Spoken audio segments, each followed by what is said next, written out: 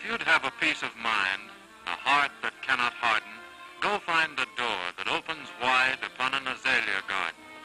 Almost 200 years ago, Francois Lugère Diard brought azaleas, pink, purplish red, and white, from Toulouse to Mobile, Alabama. These were the first azaleas planted in this charming old southern coastal city.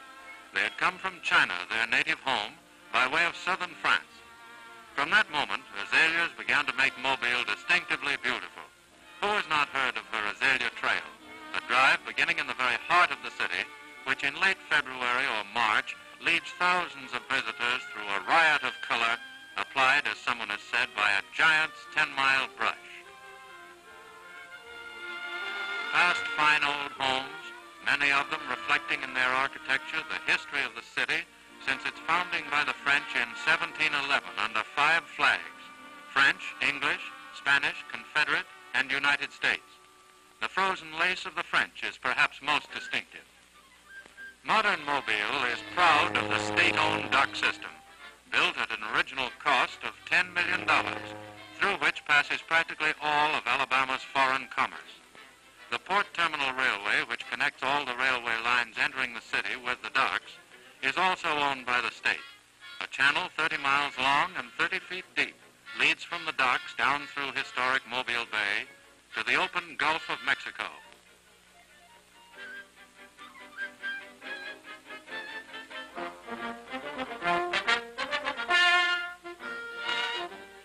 A fair share of the South's export cotton crop goes through the port.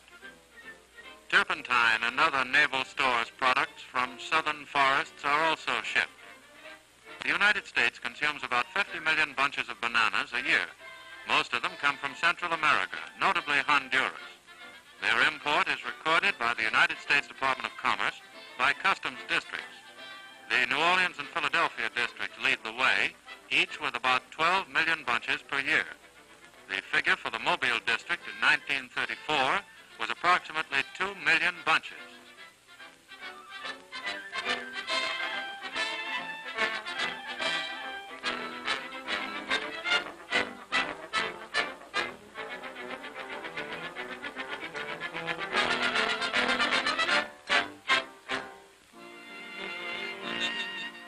Three state parks, Gulf near Foley, Cedar Creek at Citronelle, and Little River near Uriah and Atmore, will serve the Mobile area.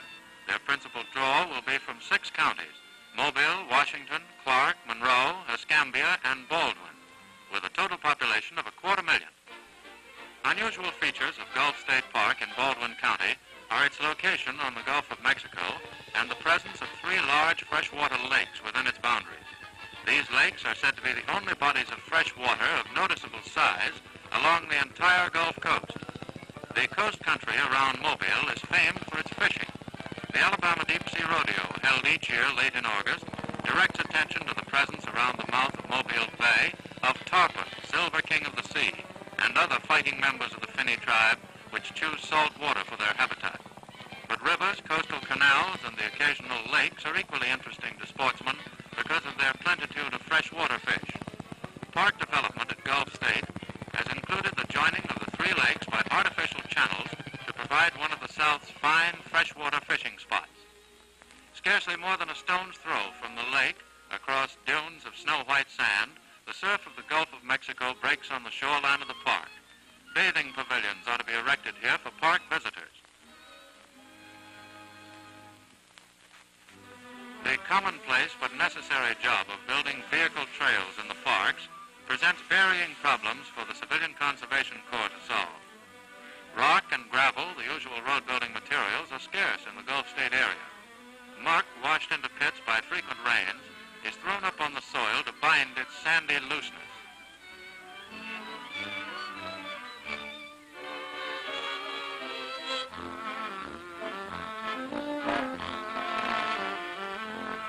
Most structures in the park are on or near the lake shores.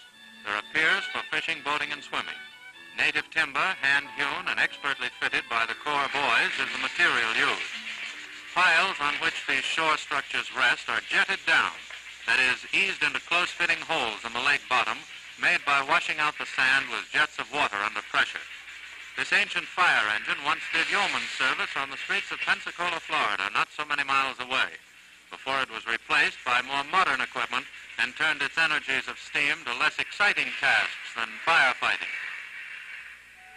Alabama, with the aid of the Emergency Conservation Work Program, is building a wealth of health-giving recreation in this splendid park. Lazy days in the glorious sunshine of the South. It's a shorter and easier haul out of Mobile, north and slightly west, to Cedar Creek State Park near Citronelle in Mobile County. Here are almost 700 acres in the heart of a district which once produced much of Alabama's income from lumber.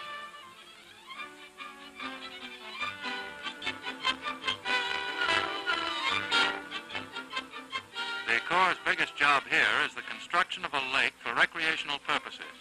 A small but constant stream of clear water will fill it, and earthen breastworks will hold it. One of the principal park roads will cross the breast of the dam.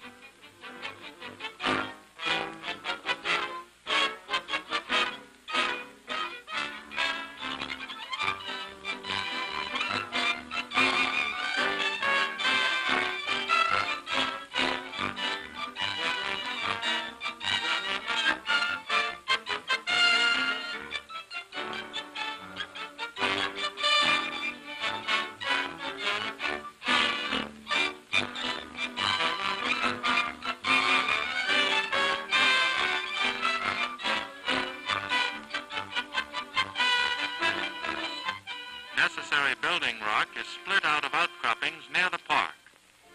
This old Negro is a park attraction. He comes from his shack nearby to recite a remarkable eyewitness story of the capture of Fort Morgan near Mobile by the Union forces during the war between the states. Little River State Park is just a few miles from Atmore, the seat of an Alabama prison farm. Here is grown and packed a great deal of the food required by inmates of the state's other penal institutions. Federal help in the building of state parks is extended after states have acquired land on which suitable parks can be developed. In Alabama, considerable parkland has been turned back to the state through gift or purchase at a nominal sum by large lumber companies which once operated in the state. The 2,120 acres in Little River State Park were so acquired.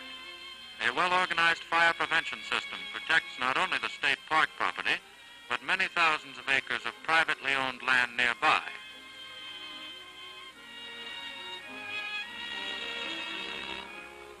Here also there will be a dam for recreational purposes. Careful examination of soil conditions is made to ensure permanency of construction. Overnight cabins and other park structures will be clustered about the water area, and something has to be done about mosquitoes. Conservation Corps enrollees here are Negro boys who have become good carpenters, as these buildings testify.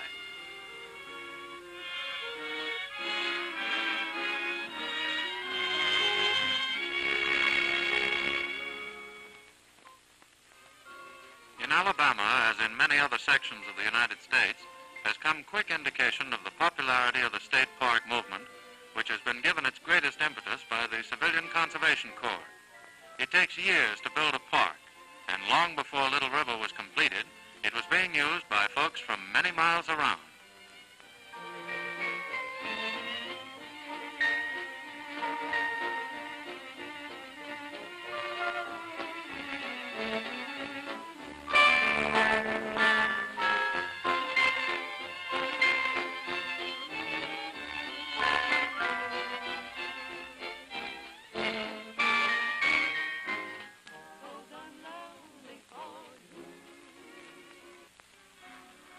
Yes, it just had to happen. The discovery of the biggest feat in the Civilian Conservation Corps. And this covers a lot of territory. For up to August 1st, 1936, 1,556,295 men had been enrolled. The size? Well, they're 15s, but you get a better idea by comparison. The Quartermaster's Department of the United States Army had to supply them on special order. And still, this happy son of the suntanned South sure can pick 'em up and lay 'em down.